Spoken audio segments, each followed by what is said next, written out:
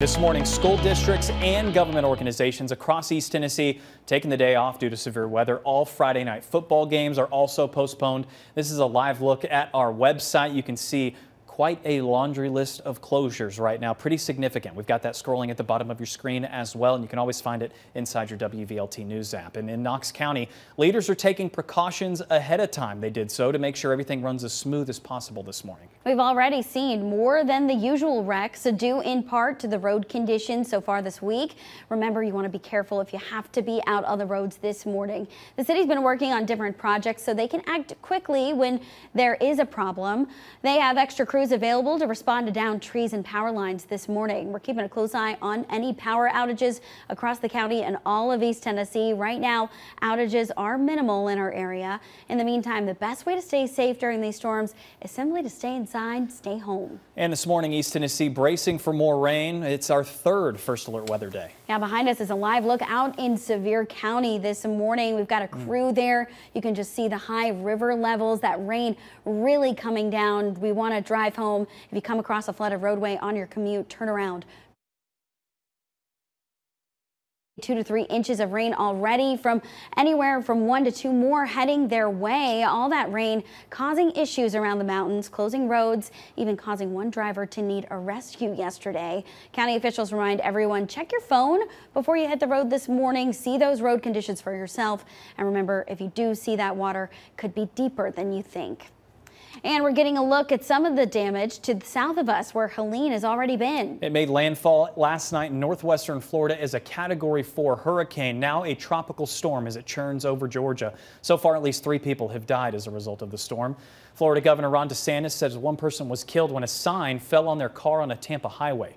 Millions are expected to lose electricity. The storm's so immense it's already toppled trees in Atlanta. Heavy rains opened up a sinkhole north of the city. There are declared emergencies in Florida, Georgia, Alabama, Virginia, and the Carolinas. And in the national park, officials have closed Rich Mountain Road on the Tennessee side. Several other roads closed on the North Carolina side. The park says more roads probably will close, with all events scheduled for this weekend now canceled in the park. They're also discouraging anyone from going into the backcountry right now. And during this dangerous weather, you want to make sure you have the WVLT First Alert weather app. You'll get those videos, live radar sent right to your phone. Make sure you and your family stay safe today. Meanwhile, a team of Tennesseans are already on the scene in Florida, showing why we're called the Volunteer State. TEMA deployed the Swiftwater Rescue Team to Pensacola on Tuesday ahead of Helene. The team is made up of 17 people from Nashville Fire, Franklin Fire, and from the Williamson County Emergency Management Agency. They're going to be helping with search and recovery efforts on the ground in Florida.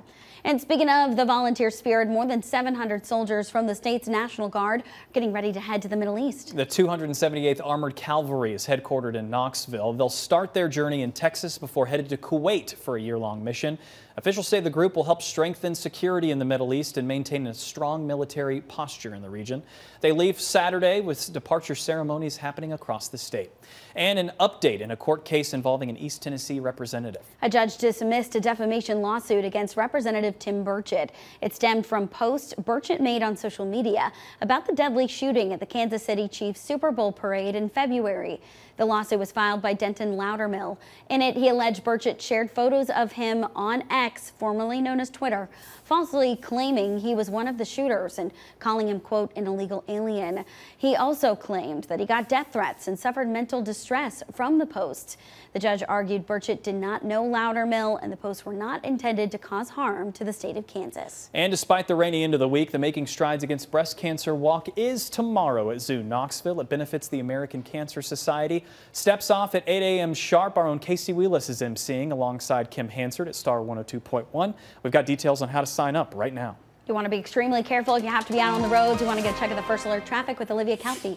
Yeah, Harry and Whitney have been giving great advice this morning on ways that you all can be careful out on the roads, and that's what we need to do, because I am following a crash this morning on I-40 East. As you can see, some of those slowdowns there, that crash is blocking those 2 left lanes. That left shoulder is blocked, so 2 of the 4 lanes on I-40 East this morning are blocked due to that, but it's at that paper mill exit, so if you're headed in that direction, take note of that. Here's a live look. You can see there are first responders out on on the scene. I'm not real sure the details of the crash, but it is causing major backups, major slowdowns out on the road. So of course, just use caution this morning. The roads are wet. There's that possibility of hydroplaning.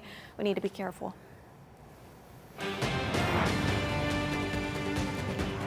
5 minutes before the top of the hour here. Here's how much rainfall we've had since midnight. Now this is midnight, almost to a third as we get into Knoxville. Other areas almost a quarter, but look at Rockwood approaching that inch. So many of us have seen rainfall over the nighttime hours. More is on the way. You see we've got some over western North Carolina. Still some pockets of moderate rain that rotates through from time to time. Here's a closer inspection for Knox County right now. It's a light rain over the Halls, over the Strawberry Plains, down into the interior sections of the central downtown district. It's light right now, but heavier as you get over closer to Hardin Valley. Right now we're at 70 with north-northeast winds running at about 18 miles per hour. We expect those to pick up as we go into the afternoon, and a 50-mile-per-hour gust in Knoxville is not out of the question going through that 2 o'clock hour. That's when we expect the center of Helene to be the closest to our area. So you see here many of us picking up some gusty winds at times as we move through the latter part of the day.